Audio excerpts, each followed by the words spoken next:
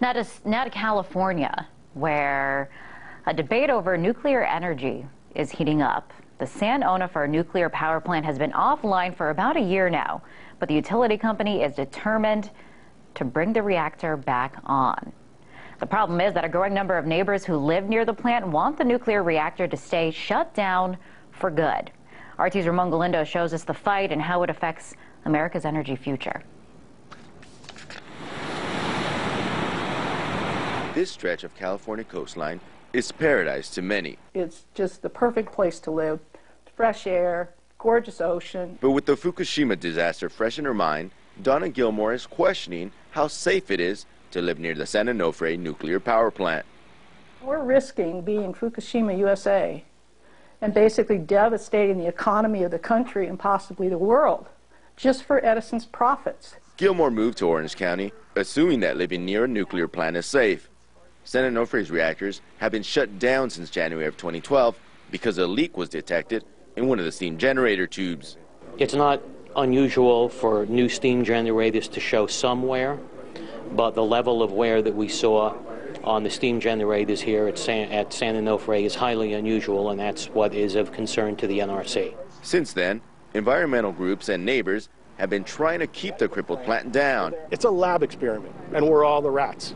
Despite safety concerns here in San Onofre, nuclear energy could be a large part of America's energy future. The Obama administration has been an advocate for the technology, even in the wake of the Fukushima disaster.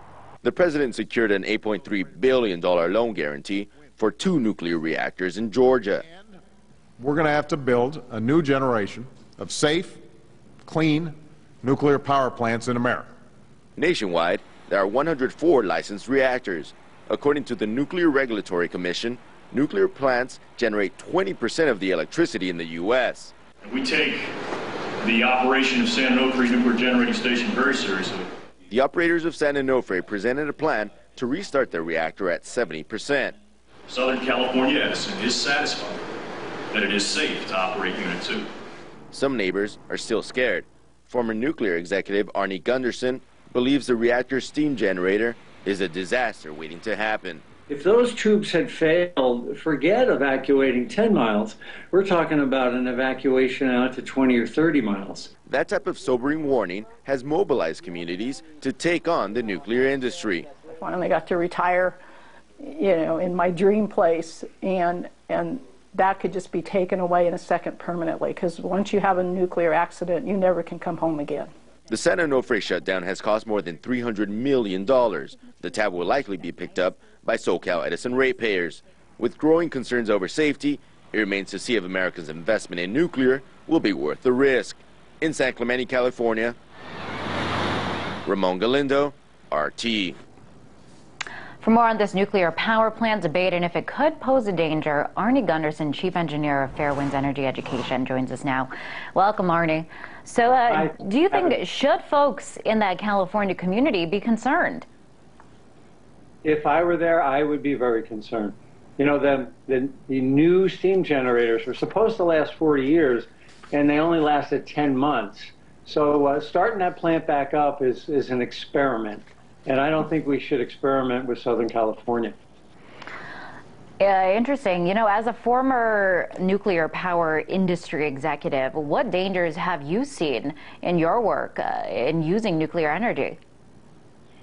The San Onofre is the worst plant in the last 12 years, the worst mechanical failure. But there was a mechanical failure out in Ohio back in 2002 that we were about 2 weeks away from a meltdown there. It seems like about every 10 years there's a real serious mechanical problem, and we just catch it right before a gross failure occurs. And I'm just a little concerned that I don't want to be part of a process that keeps just catching problems. Let's nip this one in the bud. Yeah, we saw the devastation that played out in Fukushima, Japan. Could something like that happen here in the U.S.? The worst plant in the country as far as evacuation plans go is San Onofre. When they built it in the 60s, there was nobody near it.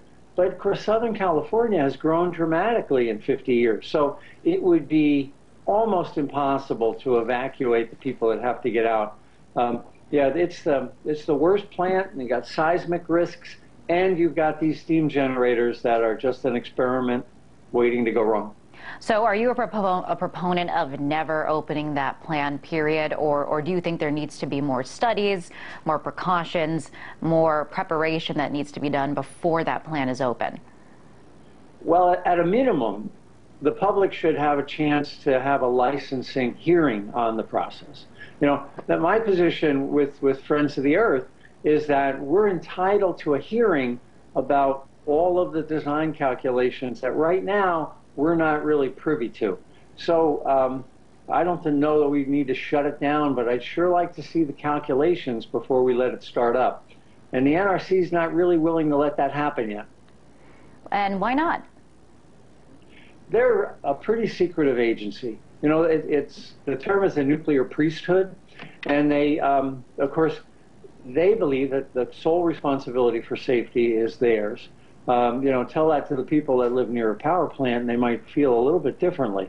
So this agency historically has a record of supporting the industry it's supposed to be regulating. And that's a concern, which is why Friends of the Earth went in and tried to get a licensing hearing. And of course, there's a lot of process still to go before we determine whether or not that's going to happen. Now, according to the Nuclear Regulatory Commission, nuclear plants generate 20% of the electricity in the U.S. That's a pretty good chunk there. What are the alternatives if you're in favor of getting rid of this form of energy altogether? Yeah, I didn't suggest I'm in favor of shutting all the nuclear plants down today. I don't think that's reasonable. As you said, what are the alternatives? But, you know, there's a couple of outliers, like the San Onofre plant, that's awfully old and broken. That should be shut down on economic grounds.